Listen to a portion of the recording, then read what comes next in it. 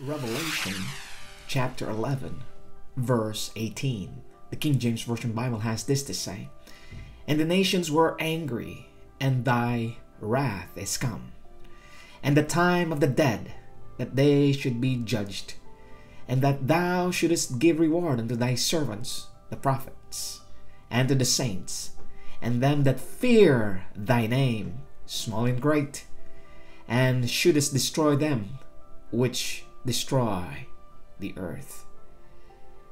We are waiting for the final judgment, the wrath of the true and living God, unmixed without mercy.